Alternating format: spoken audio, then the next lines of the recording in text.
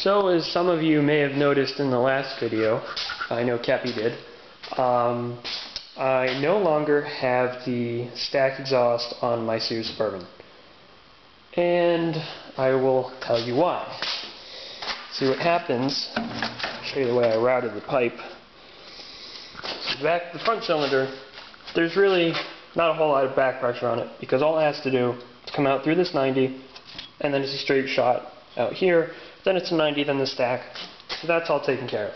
If it was a single cylinder, running the exhaust just like this would be perfectly fine. The problem is the back cylinder, because what it has to do, it has one 90, two 90s, this is essentially a 90, so three 90s, then a fourth 90, then it has to go through the stack. So this back cylinder has way too much back pressure on it. And essentially what's happening is it's not burning all the gas that's coming into the combustion chamber, which means that when you have more gas than you can burn, the spark plug gets fouled and then it doesn't run right. And when it did run, it didn't run really good. It doesn't run half as good as it does with this.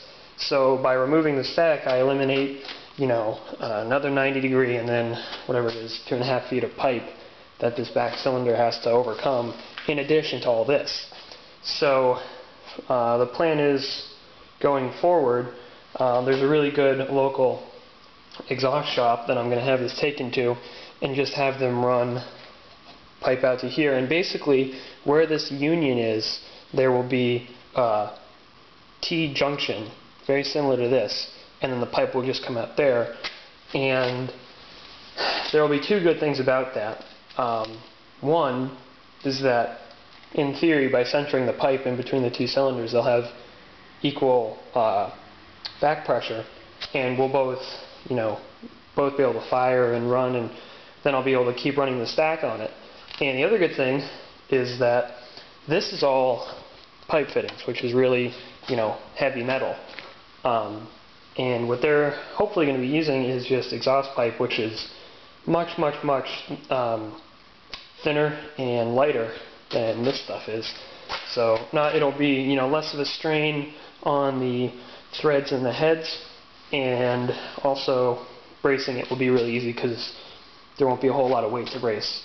So that's what's going on with the exhaust, and I think the game plan for now, just because this really is my only snow machine since my SS15 is at Will's house, I'm not going to change anything with this until after snow season, because I don't want to mess with this, because it runs really good and it plows really good.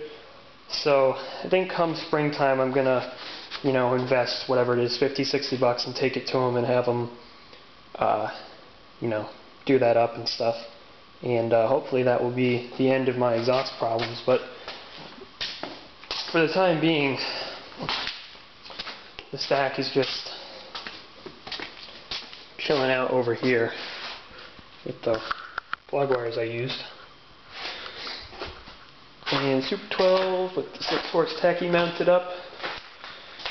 It's coming along kind of slowly, but not much I can do. But anyway, that's mostly for you, Cappy, and several other people who are interested in this. But yeah, so I'm just going to have it taken to an exhaust shop and done the right way. Oh, and Bill, these plug wires don't even touch the exhaust. They're fine. I checked them today. They're not touching or coming into contact or anything, so I think that's all fine. But that is all.